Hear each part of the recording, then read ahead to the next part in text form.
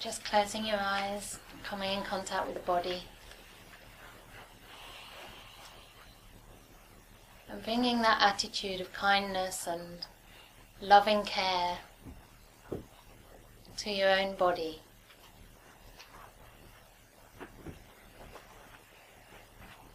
Maybe passing your awareness from the head just gently down the face, feeling the sensations, relaxing into them, and spreading awareness and kindness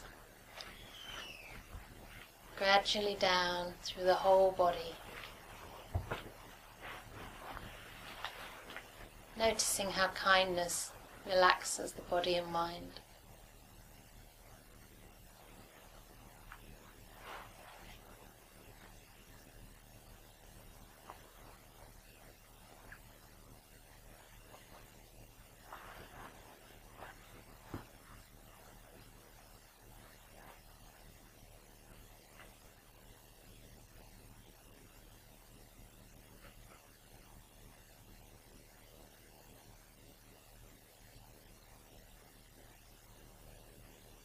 The ideal relationship that the Buddha talks about in the suttas is one where the monks regard each other with kindly eyes,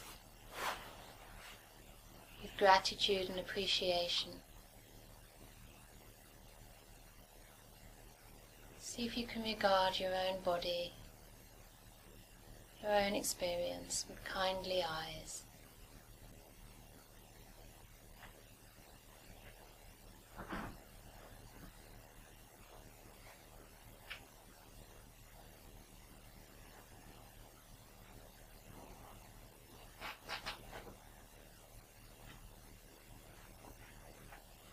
Notice how your body relaxes in the presence of kindness.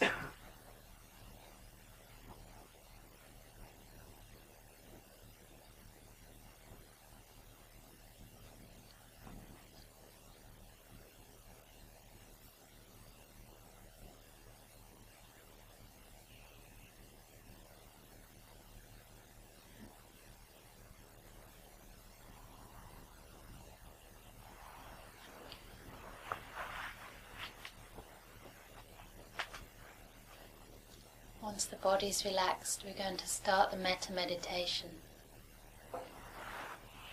by bringing to mind a person or even an inanimate object like a tree or a flower, anybody or anything that brings a smile to your heart.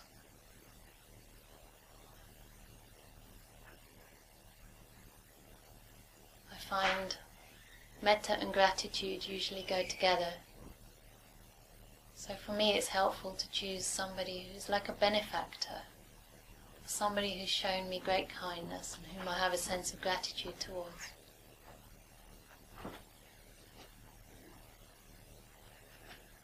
It could be a baby, it could be a pet. Whatever you find lifts the heart easily. And then just imagine that person in front of you.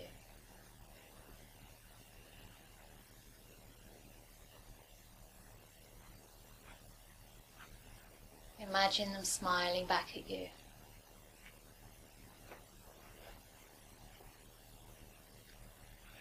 And from your heart, wish them well.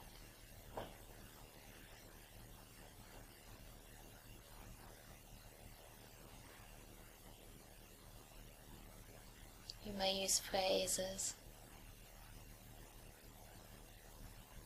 such as, may you be happy, may you be safe,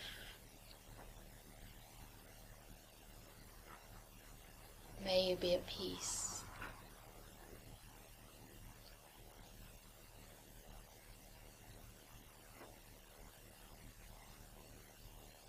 Contact the heart's deepest intention for that loved person.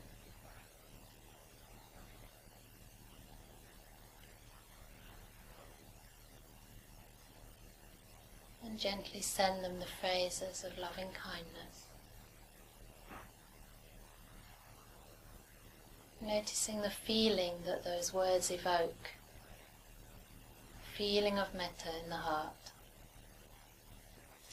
and allowing that to flow into the other person.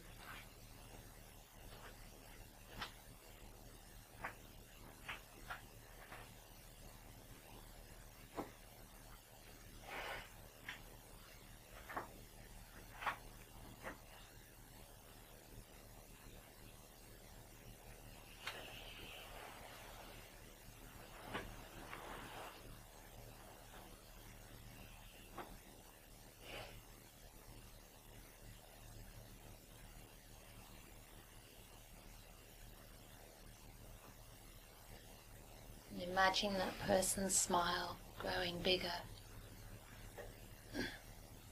as they bask in the glow of your loving kindness.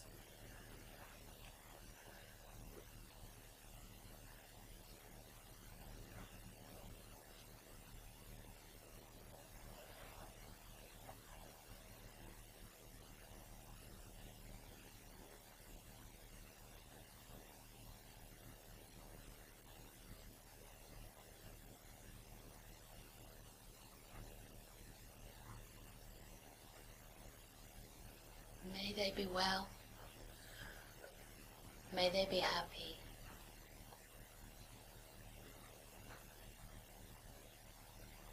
May they be safe.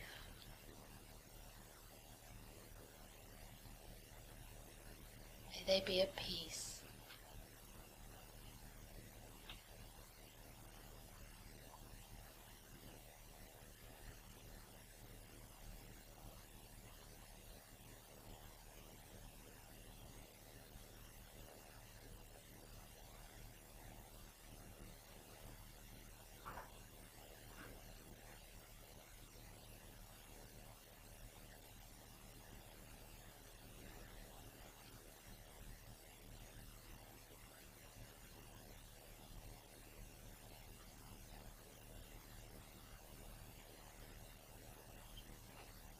Notice any sensation that arises in response within your own heart.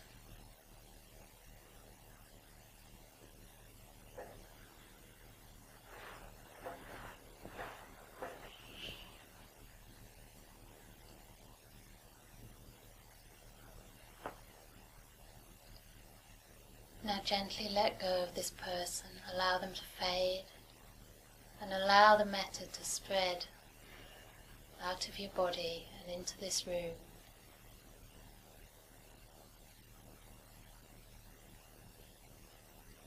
Sensing all the people sitting here with us.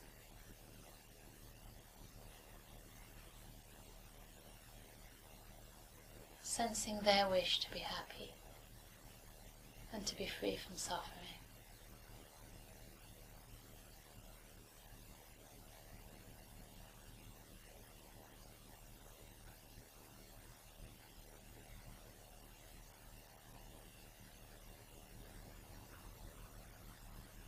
May all the friends in this room be happy.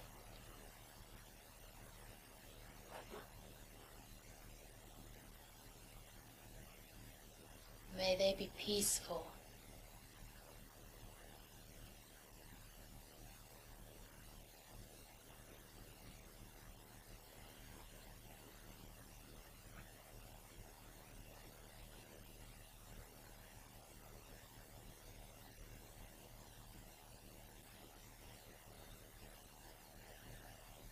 Imagine the metta spreading and touching everybody,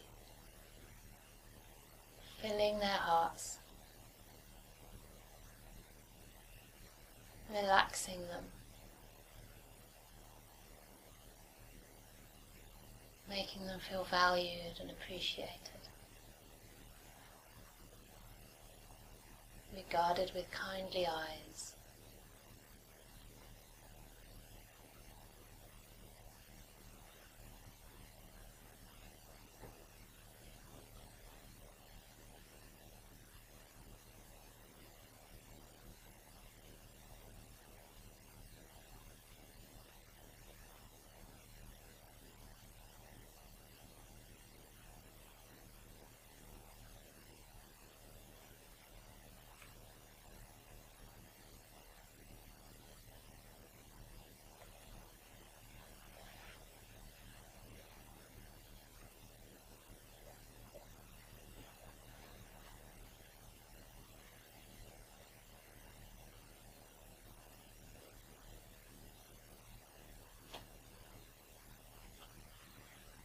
If you like, you can remain with this perception.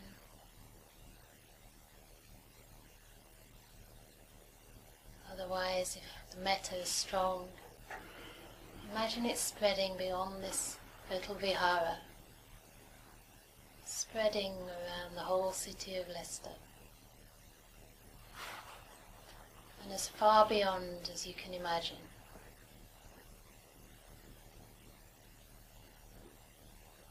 As far as feels comfortable for you. Wishing all beings be happy and well.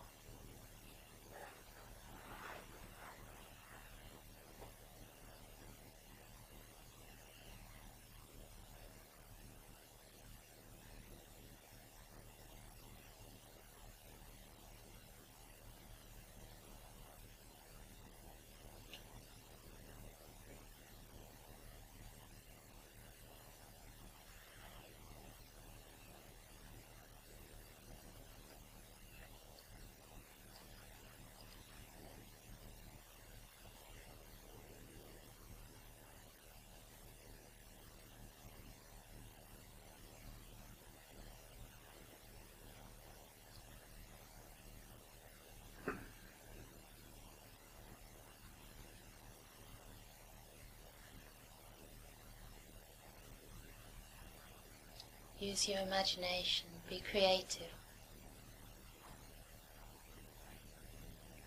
Keep in contact with the source of the metta, the emotion of metta from the heart.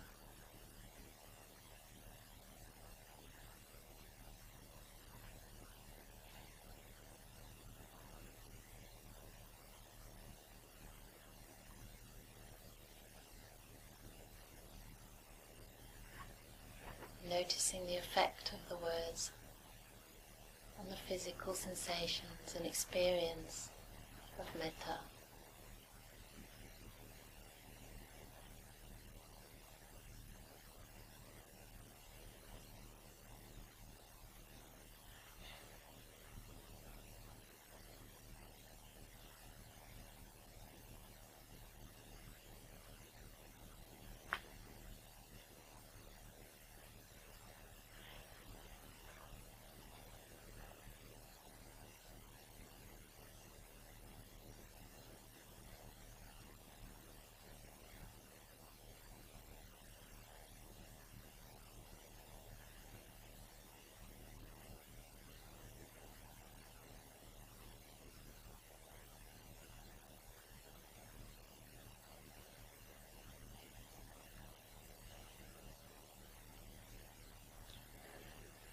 Very gently bring that metta, draw that metta back into the room, to all the people sitting here.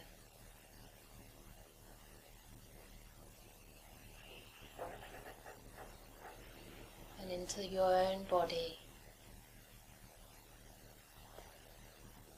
And just holding the perception of your own body and mind in the soft embrace of metta.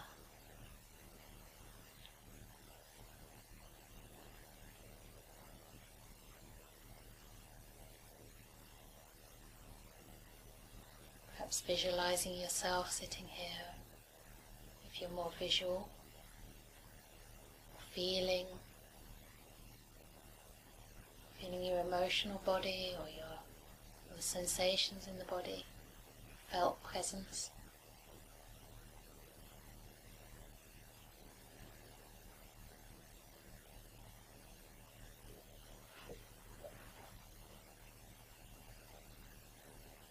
And send yourself the gift of loving kindness.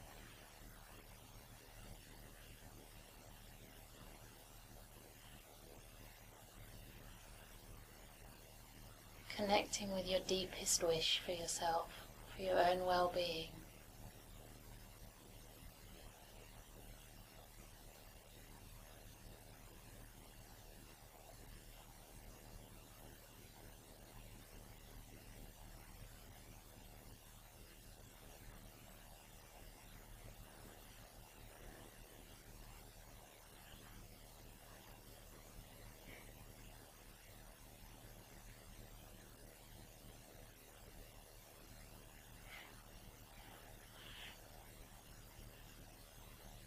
needing to deserve it.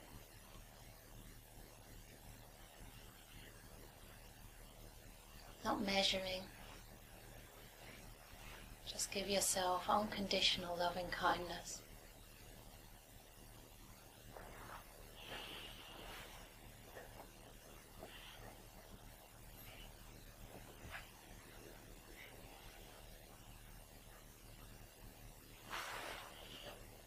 If you find any part of yourself is left out, maybe the small child who threw a tantrum, the teenager who created trouble for the parents, all those parts of yourself, maybe you've rejected or dismissed.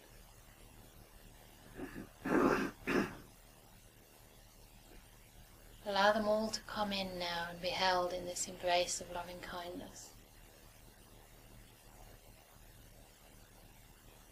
As though the wise, strong you is stretching out her arms or his arms and bringing in all those sad little parts of yourself that are just so desperate for your love.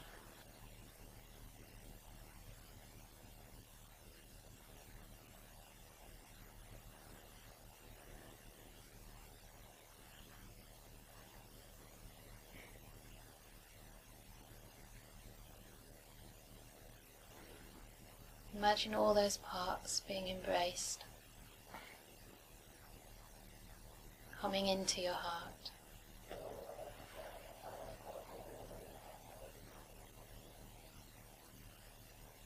And basking in the glow of loving kindness.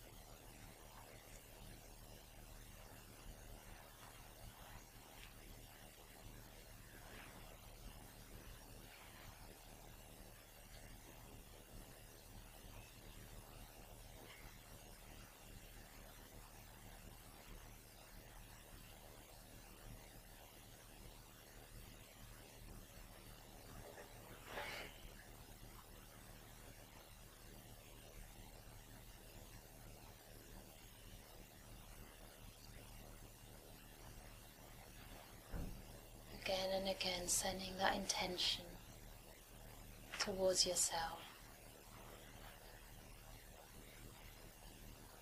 Whether you can feel the metta or not, the heart is responding. Gradually it's sinking in.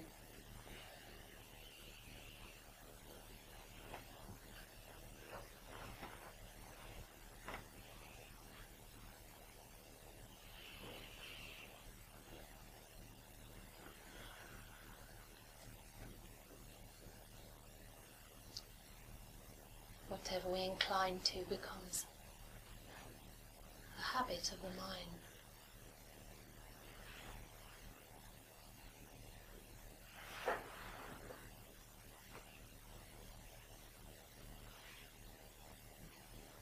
So keep your eyes closed and I'll give a final blessing.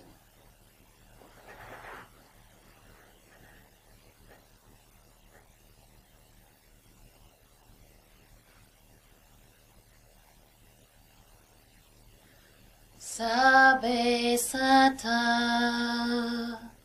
sabbe pana, sabbe bhuta, sabbe pugala,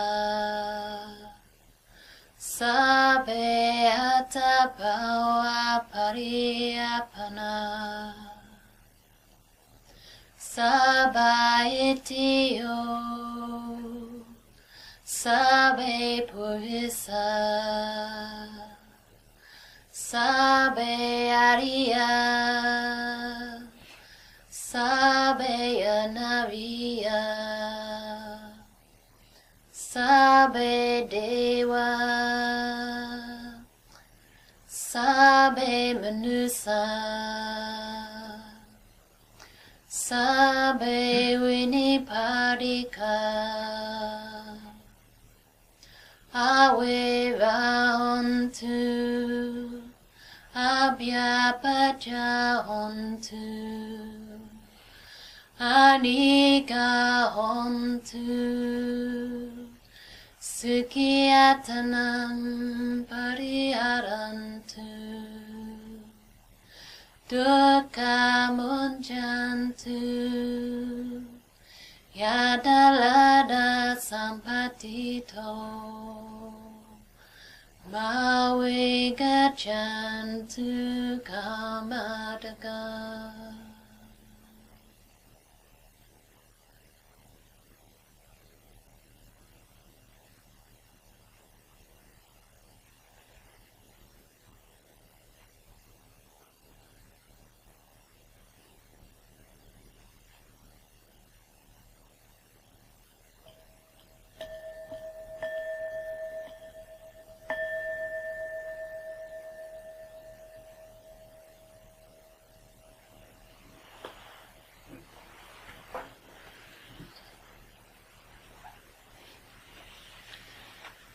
So, the time is almost over together, this time. But before we end, I have a lovely quote to read, which I read recently. And I think it's quite relevant to the metta practice. So, it's also a reassurance in case anybody feels that they're just going through the motions and the words aren't having a lot of effect. Mm-hmm. This will show you that actually they do. It's from the Jewish tradition. A disciple asks the rabbi, "Why does the Torah tell us to place these words upon your hearts? Why does it not tell us to place these holy words in our hearts?" The rabbi answers, "It's because, as we are, our hearts are closed, and we cannot place the holy words in our hearts. So we place them on top of our hearts, and there they stay until one day the heart breaks and the words fall in." Isn't that lovely? So metta doesn't break the heart, but it does soften and melt it. And you may find that imperceivably the words slip in, and over time they do transform the way we think, the way we relate to life and to our experience, the way we relate to ourselves. Whatever we ponder on becomes our inclination, so metta becomes our character. And we find that the Brahma Viharas, the divine abodes, do become our real dwelling place. So may they all become your dwelling place. Thank you. Okay. Thank you so much.